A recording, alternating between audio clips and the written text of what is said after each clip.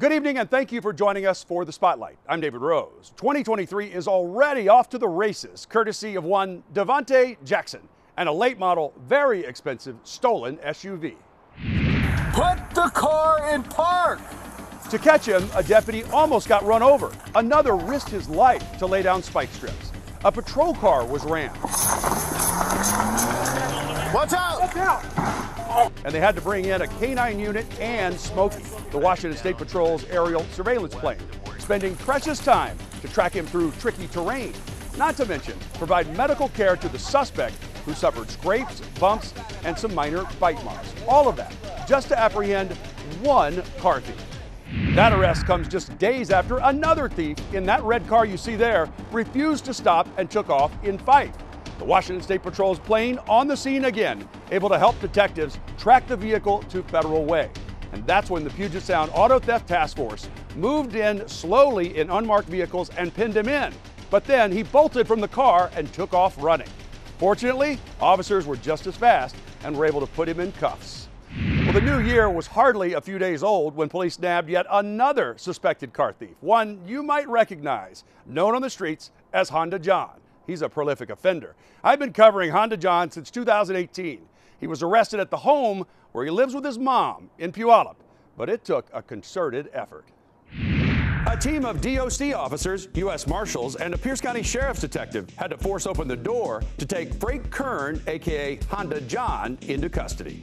Detectives recovered 3 stolen vehicles, including a motorcycle. It was one of 4 stolen from a recent victim, along with a trailer. Kern's arrest comes after a neighbor recognized the stolen motorcycle, posted on the PNW Stolen Cars Facebook page, and contacted law enforcement. As we first showed you in 2021, all of the homes in this neighborhood have signs warning auto thieves that they are under video surveillance and to stay away. It's people's livelihoods, getting their kids to school.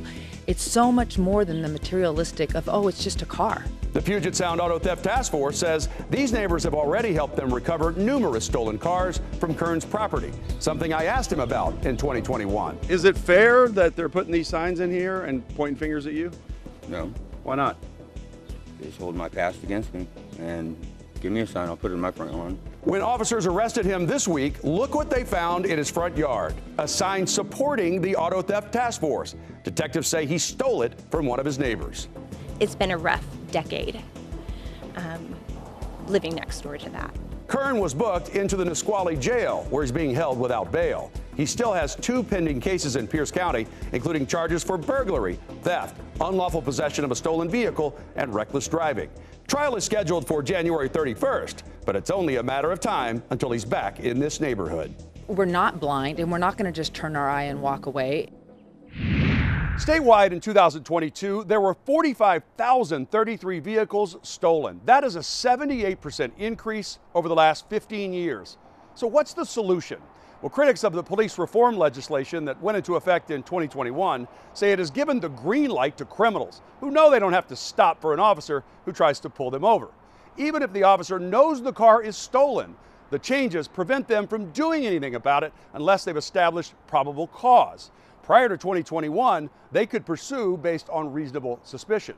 Well, now Representative Eric Robertson has proposed a bill to roll back the 2021 changes so officers can once again arrest suspects and get your car back to you.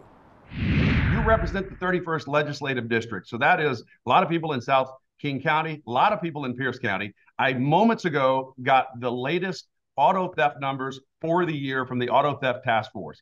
Pierce County had 9,631 vehicles stolen in 2022. And King County was even worse, 16,505 vehicles stolen in 2022. Every one of those vehicles has somebody who needed it, probably to get to work, take their kids to school. I mean, it's not just a stolen car. Police pursuits and the lack of the ability to do that because they have to establish probable cause over reasonable suspicion has led to criminals feeling emboldened. And many detectives and victims tell me they feel like that legislation has caused these auto theft numbers to spike. Your bill to roll back some of the changes in that legislation could make a huge difference. What are the changes that you're calling for in this legislative session? Probably the most important thing, as you pointed out, They changed it in 2021 to where it requires probable cause. That was a change in standard from previously where it was reasonable suspicion. The reasonable suspicion standard had been in place for years. And the probable cause, quite frankly, is a charging standard for court. So police officers rarely have that level of proof when they're going after a bad guy. And what this would do is return it back to the reasonable suspicion standard, allow law enforcement officers out in the community to detain people and investigate crimes. And that includes stopping them. And sometimes you have to pursue them because criminals don't always stop for the blue lights that are behind them. And it's become unfortunate. It's become a shift to where the criminals are now in control instead of the law enforcement officers who are sworn to protect our community being in control, because they just have to stand back and allow bad things to happen, sometimes right in front of them. And we've seen, videos from body cam and patrol car cams that have demonstrated how this is really being taken advantage of, and how important it is that we change it back to reasonable suspicion. In your discussions, are you getting any support from the Democrats to be a little bit more reasonable, at least to take a serious look at making these changes based on what the public seems to want? Well, I honestly, the folks that I've talked to, they have interest in it, but nobody will sign on to it or say that they'll support it. Kind of interesting, many of them campaigned during this last year on fixing this, but nobody's willing to step up from the Democratic Party to sign on to that bill and or promise it a hearing. What is your call to viewers to help support this if they want this change made? Well, the first thing you need to do is get on your keyboard and write your legislators a note. If you go to www.leg.wa.gov, look up your legislator and send them a note and tell them to support and ask for the chairman of the committee to get it out of the Public Safety Committee and for the speaker to move it to the floor of the House for a vote, because we can't continue to let brazen acts of criminal behavior ruin our communities. We need to have a reasonable solution, and I think this is it. We definitely want to keep this in front of the public eye, because this is only going to get more serious as the auto theft numbers have proven out. Thank you for your time today. We appreciate it. It's not just lawmakers, but the law enforcers seeking change. The Spotlight's John Hopperstadt heard from a police chief who says the pursuit policy, as it now stands, costs his community multiple times a day. A lot of people worried about the rise in crime in our communities, and police say criminals have actually become emboldened since those pursuit rule changes back in 2021, whether police are chasing criminals by foot or out on the roads. And that's why they're pushing to make a change in the next legislative session. Now, we first saw this come up during a deadly shooting in a Puyallup store parking lot in July of 2021. A Pierce County K-9 unit was dispatched, but because of these new policing laws, they had to pull the dog and the deputy back because they didn't have probable cause to make the search. Puyallup police chief says that was a red flag, and he has seen the situation get worse over the last couple of years. He says, we've lost sight of victims of crime who often witness burglaries and robberies and then watch as police are not allowed to pursue those criminals. And we usually have anywhere from 3 to 4 cars during a shift that do not stop for us anymore, that just simply continue to drive off. And they are everything from burglaries to businesses, people trying to rip ATMs out of the banks or off the ground, or actually burglarizing businesses, to traffic violators, to hit and runs, to assault suspects, you name it. It's across the board. And it's across the board because, again, the criminal element is well aware that in Washington state, law enforcement is not able to pursue you. And I'm not advocating, John, that we be able to and shouldn't pursue everybody all the time, but we've lost sight of the decision making, the local control issue, And that now you've created a system where we really have forgotten about victims of crime. Chief Engel isn't the only one who wants to see a change. In a new video, several mayors and sheriffs are calling for a change to these police reform laws, calling on the public to actually contact legislators and encourage them to loosen up police pursuit rules, changing it from requiring a probable cause to reasonable suspicion. Representative Roger Goodman of Kirkland was one of the sponsors of that initial rules change back in 2021. He says, since it went into place, we've seen an 80% decrease in the number of deaths from police pursuits. But he also understands the call for change. He's hoping to bring all sides together to discuss this in the next legislative session. For the Spotlight, I'm John Opperstedt in Seattle. The pursuit policy is just one of the legislative priorities for the new session gaveling in this week. Several lawmakers from both sides of the aisle, along with Governor Inslee, gave a preview of what they'll be working on over the next 105 days in Olympia. And the Spotlight's Nia Wong was there. The economy, public safety, and homelessness are the top issues for Washington voters. That's according to a cross-cut Elway poll conducted last week. Legislators across the aisle agree the key to addressing those top concerns and more is the workforce. It's a huge issue that flows across every single sector that we talk about, and that any solution that we suggest involves workforce. Legislators also stressed how the workforce and economy are connected to education. Rep. J.T. Wilcox says there's a crisis coming. And we are seeing in our school systems declining enrollment. That's going to end up becoming declining revenues as well. Lawmakers touched on loan forgiveness, tuition help, removing barriers to licensing as possibilities, and they're open to innovation. We want to see government agencies, private business. We want to see that creativity, and we want to support that creativity. As they seek solutions for the long term, they're also paying attention to the struggles of today, with families suffering under inflation. But now we're looking at a recession coming. So this is the time to do a substantial and meaningful tax relief for the people of Washington. Housing and homelessness is on the minds of many Washingtonians. Today, Governor Inslee spoke on his proposed $70 billion budget, which focuses on housing. I've proposed a $4 billion proposal to increasing housing, accompanied by necessary support services in mental health and chemical addiction reduction that is necessary to actually move the needle forward on homelessness. He's asking state legislators to pass this proposal so it can go before voters as a referendum in November. Homelessness played a big part in Seattle's first homicide of the new year. The story broke January 2nd in the South Lake Union neighborhood. The Spotlight's A.J. Janavel reports the murder happened at the Downtown Emergency Service Center's Canada House. And coming out of a violent 2022, Seattle police say they are looking to make a change this year. Monday night, responding Seattle police cars light up the murder scene at the Canada House on Minor Avenue. Court documents say the 911 call came from a resident who told police that his neighbor knocked on his door and said, quote, he had killed a woman. Police showed up at the 46-year-old suspect's apartment, and here's what they say they found. The suspect wearing only pants. The body of a 51-year-old woman who was naked from the waist down and had been stabbed.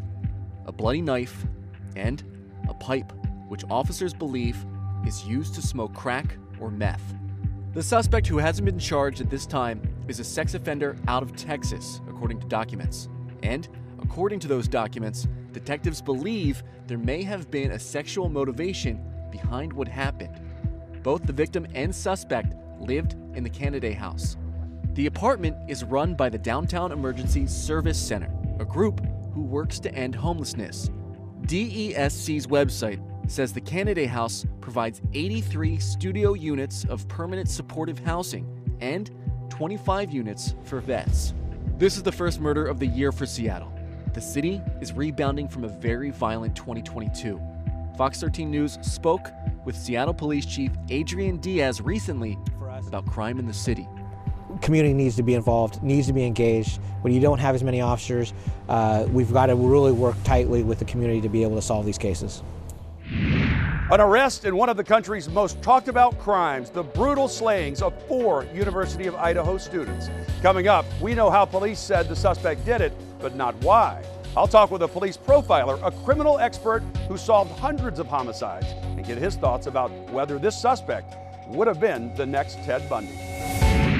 Weeks of rabid online rumors and guesswork by an army of armchair sleuths has finally given way to an actual arrest and court appearance in the University of Idaho murders, brought about by concrete evidence, pages and pages of it.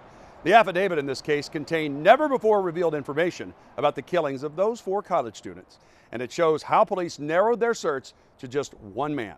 And that man, Brian Kohberger, came before a judge to hear how his life now hangs in the balance. The maximum penalty for that offense, if you plead guilty or are found guilty, is up to death and/or imprisonment for life. Do you understand?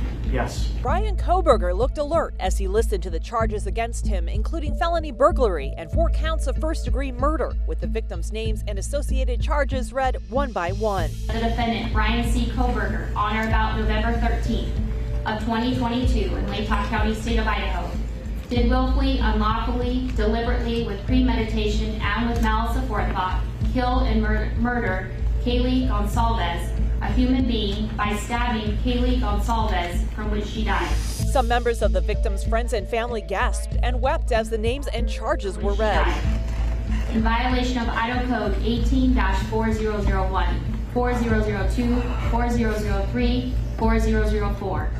When Brian first entered the courtroom, he greeted his defense attorney with a brief smile, the judge later finding him eligible for a public defender. I have court-appointed counsel. Kohberger's attorney did ask the court to set a bond, adding that he had a big family that supported him. County prosecuting attorney Bill Thompson argued against the request. The defendant was arrested 3,000 miles away across the country, where his family is. We asked that he remain in custody. I am going to leave the bail set in this case as no bail at this point in time. An attorney for the Kaylee Gonsalves family explained what it was like to see Kohberger in court for the first time. It's obviously an emotional time for the family, seeing the defendant for the first time. This is the beginning of the criminal justice system, and the family will be here for the long haul. What didn't come out in court? A connection. Did police determine if the victims even knew Kohberger? Did they discover a possible motive? And why was a key piece of evidence left at the crime scene? The answers to those questions remain redacted, part of the sweeping gag order from the judge. But I spoke with a former local homicide detective turned crime profiler. He has some theories about these murders and the man who allegedly committed them. Kaylee Gonsalves, Madison Mogan, Xana Kernodle, and Ethan Chapin, 4 friends returning together to a rented Moscow, Idaho home after enjoying a college night out. At 4 a.m. November 13th, they were unwinding in their rooms, ordering a food delivery, looking at their phones, but they were also being watched. That's according to the affidavit police unsealed today. Security cameras on houses around the neighborhood recorded a white sedan, suspect vehicle number 1, later determined to be a Hyundai Elantra, as it made an initial 3 passes by the victim's home. Then it's seen entering the area a 4th time at approximately 4 a.m. The timeline shifts inside the home, drawn from the statement of a surviving roommate identified as DM, who lived on the same floor as Kernodle. She was awoken at approximately 4 a.m. by what sounded like Gonsalves playing with her dog upstairs. A short time later, DM thinks she hears Gonsalves say something to the effect of, "There's someone here." DM looked down the hall but didn't see anything. She then opens her door a second time when she heard what she thought was crying from Kernodle's room, followed by a man's voice saying, "It's okay, I'm going to help you." Back outside, 4:17 a.m., a security camera next door picks up distorted audio of what sounded like voices or a whimper, followed by a loud thud and a dog barking. DM looks out her room one last time and sees a figure clad in black clothing, partially masked, 5 feet 10 or taller, athletically built with bushy eyebrows. She told police she froze in terror as he walked by to the back sliding door, then locked herself in a room. 4:20 a.m., suspect vehicle 1 is next seen departing the area at a high rate of speed. That afternoon, the house is swarming with crime scene investigators. They discover the victims all with gruesome stab wounds. Gonsalves' dog unharmed, and something else. A tan leather knife sheath laying on the bed. It was stamped with the logo of a popular combat knife maker, K-Bar, and the U.S. Marine Corps SEAL. Like this example, widely available for sale online, the knife has yet to be recovered. Retired Seattle homicide detective Cloyd Steiger says Kohberger wasn't prepared for the chaos that ensued when these attacks started. This reads to me like a rookie the first time, leaving the knife sheath there. What a huge thing. Why wouldn't you have that knife sheath on your belt? So you couldn't possibly leave it there. The Idaho State Lab later located a single source of male DNA left on the button snap of that knife sheath. Over the next several weeks, police found video showing an Elantra leaving the WSU campus the night of the murders. Then they're able to link it to Kohberger. Cell phone records also show him near the victim's home on at least 12 separate dates leading up to the killings. The final piece of evidence was secured December 27th. Agents recovered the trash from the Kohberger family residence in Pennsylvania to get a family DNA sample. The next day, the Idaho State Lab matched it to the DNA from the knife sheath. The two samples were related with at least 99.998% certainty. This is what's called YSTR DNA.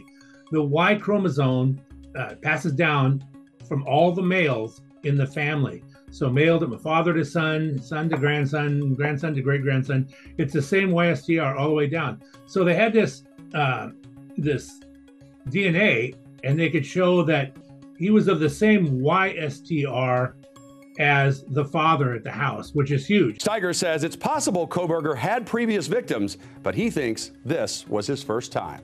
I don't know enough to know about him if he's a sociopath or a psychopath. But yeah, the boy ain't right? I don't know. There's something going on here. Coming up, new year, new look for one of the deadliest drugs around. Fentanyl is taking a new form locally, and with it, the potential to kill even more people. The King County Sheriff's Office closed out 2022 with one of the biggest drug busts in its department's history. But while detectives may have kept $10 million worth of drugs off the streets, they say there are signs that we are already trending in the wrong direction for 2023, particularly when it comes to fentanyl powder. The 6 men arrested for their alleged involvement in a massive cartel operation in King County are set to be arraigned in January. They're accused of bringing in a significant amount of meth, heroin, and fentanyl. They could have roughly overdosed everybody within King County. Among the most concerning was 25 pounds of fentanyl in powder form. Sergeant Corbett Ford of the King County Sheriff's Office says it doesn't take much to feel the drug's effects. You could easily take a gram of fentanyl powder, and that would be anywhere from an overdose to a lethal amount of fentanyl. He says fentanyl powder can easily get into your system by smell or touch. The sight of it found in last week's bust briefly fooled detectives. They believed that they had found a significant amount of cocaine, and it ended up being fentanyl powder. Not shocking to King County health officials. There's no way to eyeball the difference. Public Health Seattle and King County is weeks away from completing its fatal drug overdose report for the year. But Brad Feingood says it's already seen a huge increase in fentanyl. We've actually seen a higher proportion of fentanyl included in powders than in the pills that have came into our community. If you see a substance that you don't recognize what it is, especially if it's a white powdery substance, don't touch it. Agencies are reminding the public that help is out there. While they recommend to have Narcan on hand, there are fentanyl test strips that people can use to test a substance to find out if there's fentanyl in it. With prevention being a crucial step to avoiding tragedy. It's really important to let your loved ones know that if you're going to be using substances so that they don't find you, unfortunately, with bad outcomes. That was the Spotlight's Nia Wong reporting. Well, still ahead, 2 of the faces we are happy to see in 2023. Faces that were both shot with a shotgun. So tonight we're putting the spotlight on 2 heroes, 2 Whatcom County Sheriff's deputies who are among the many returning to work in the new year. They both survived potentially crippling injuries, physically and mentally. The Spotlight's Brisa Mendez finds out what motivated them to get back on duty after a violent call. It took me what seemed to me like several seconds to kind of work through the process of, well, if you're dead, why are you still thinking? Are you dead? Is this the afterlife? Or is this the kind of thing where you've sustained a fatal injury and you know it, but your body hasn't given up yet? It's been nearly a year since Whatcom County Sheriff's Deputy Jason Thompson came inches from death or permanent disability. February 10th, 2022, he and his partner Ryan Rathbun were trying to defuse a tense neighbor dispute in Peaceful Valley when shots rang out. My fear was that the suspect was going to be coming out to finish trying to kill Deputy Thompson or engage us in a gunfight. You know, the focus was on protecting him, myself, and the community. The man they were there to confront, 60-year-old Joel Young, had fired on them with a shotgun at close range. I was hit in the face and head, full face and head. Still have pellets lodged in my sinuses, in my skin, and various parts of my body. I had a broken nose, multiple pellets in the forehead and face. One ended up behind my eye, caused me to go blind in my left eye for several weeks. It was their partnership and sense of purpose which got them through that day. It's the community's outpouring of support which has brought them both back on duty, ready to once again protect and serve. People in this community do appreciate it, do love us, do want and respect what we do. So that, for me, that was a big paradigm shift from what's been going on over the last several years, and I think that was great. I think that's one of the greatest things for me that's come from this. Ryan and I both have something left to offer and to give, and serve, our community and try and return some of that good. And again, from all of us here at the Spotlight, we are so glad that both of you are okay, and we appreciate your service. That's all the time we have on the Spotlight. Until next week, be smart and stay safe.